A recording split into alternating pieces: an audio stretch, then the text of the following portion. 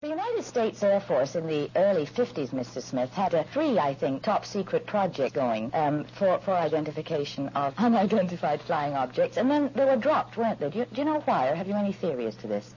I couldn't really say why they were dropped unless it was due to the tremendous amount of publicity and a fair amount of ridicule which was aimed at the whole subject of flying saucers. I do believe, though, that there is some continuing investigation in the United States.